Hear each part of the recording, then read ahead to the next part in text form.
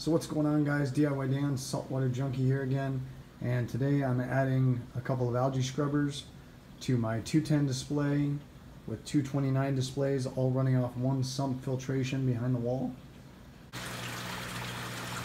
So for those of you guys who have not seen this system before, that's my main drains and supply coming through the wall, going into the first section of my sump here, second section of the sump, and then the supplies for the algae scrubbers that I just built are actually the supply for the refugium, and then they drain back to the sump as well. So here's the two new algae scrubber screens that I have assembled. We're going to go over a basic overview on this. If you want a little bit more detailed as far as building one, I do have another algae scrubber build on my channel. Go to that. I've also got a video explaining the bracketry and what I use to do that as well. So you can check those out on my channel if you need to. Now, obviously, I've got two different bulbs on here. This is a PAR38 LED bulb. In this one, I just have a 100-watt CFL bulb. Okay, so I'm really curious as to compare these two and see how much better my PAR38 is going to do to this one. All right, so that's the reason for running the two different kinds of bulbs.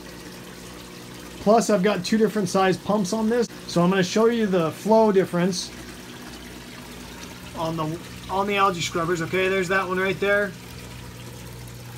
Now the screens are identical in size. They're pretty much a full sheet, so they're 9.5 by 11, give or take a little bit. Okay, on those knitting mesh screens. So I'm going to disconnect these and show you a basic overview of how I put this thing together. So let's get to it. I like using these unions here, because this is just super easy. You just unscrew it there. Lay this off to the side. And I'm going to pull my algae screens right up and out. These ones, they work great when they're new, but they will get loose and start leaking on you later. So that's a nice, easy disconnect also. But I have had these start to leak on other things I've used them for. So that's why most likely I'm going to go with the union and change this up. So originally I just had my refugium light, so I had this bar and the two outside cross members. When I decided to do the algae scrubber, I shifted this bar and I offset it to this side so I'd have room for the algae scrubbers in the back. I then made an additional two cross members here, cut my side plates. Now I cut those, these are 9 inches high. I cut them at 18, used a hole saw, drilled those, then cut it in half, so basically gave me a half moon. And then I sanded these out a little bit so it perfectly contoured the PVC I was using. Alright, these side plates are anchored from the bottom with some 3-inch screws through the 1x2s. And those were countersunk as well, so obviously they sit flush under there. Okay, I did that on all four. Then I cut 4 cross members to put across the back to hold my side plates nice and stout. And those are anchored in from the side here. Okay. Same thing on both sides.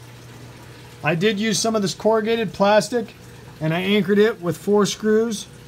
And that was basically to reflect the light. Also to keep any splashing from the algae scrubber going from behind my tank. Then I went ahead and added a reinforcement between the two side plates here, just to stiffen this up. And I also added a reinforcement to the two middle cross members to hold those nice and tight together as well. This light fixture was about 10 bucks at Walmart. So my wife says. I kind of stole it from her. And I just anchored that with a plastic screw, so I don't have to worry about that rusting out. Okay, this is just one of the heat lamps for like a reptile tank that I've just got that 100-watt fluorescent LED bulb in. Basic, $2 bulb at Home Depot or Lowe's. And this is just to try the difference between them and do some experimentation with it.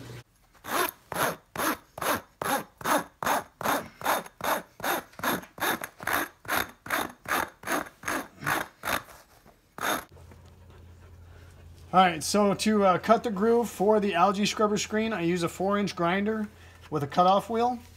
You could probably use a Dremel. I've used my miter saw before, but the groove was a little wider than what I'd like it to be, so I ended up using my grinder on this one.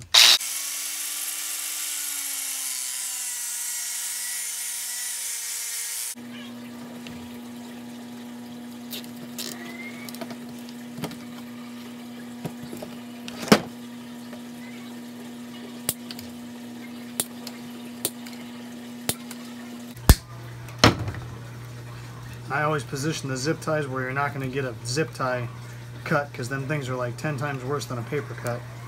So I'm just angling all those down where I'm not going to have my hands when I'm doing the maintenance on this thing. So I've gone over this before, but I use this clear cleaner versus the primer, so it doesn't so it has a cleaner look to it. You don't have that purple primer all over there. And then I also time my fittings so all the barcodes are facing down or away from my line of sight when it's assembled, to give it a cleaner look. The only thing I'm going to glue is the pieces that are on the outside of my tank, because obviously I don't want them dripping.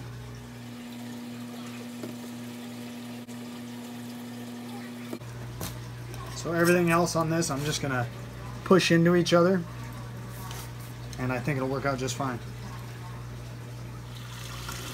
So this is just a little better close-up look of the actual PVC, guys. This is the tube that I ground the slot in to hold the nip mesh. Those were the 90s I was gluing together there. A couple short pieces of PVC and then a T with some female threads on it. Now this is PEX plumbing pushed together. I had this, so I'm using it for now. I'm not a big fan of these. They will start to leak over time. But I had it, so I went ahead and used it for now. I prefer this type of PVC union. They've worked out really, really well for me. I do need to get a little better quality hose so I don't get any kinks and restriction flow like I've got going on right here. Alright guys, so I've got about a week's worth of growth on this algae screen, and I've got 2 weeks worth of growth on this screen. I got this one assembled a week earlier than I did this one, so the bulbs actually seem to be doing about the same. I'll be doing an update in about a month maybe and show you guys how we're coming along with this, and then we'll maybe try switching the pumps and try that and see what happens. So hope you guys enjoyed this build and hope it showed you something, and hopefully see you next time. Have a good one. Later.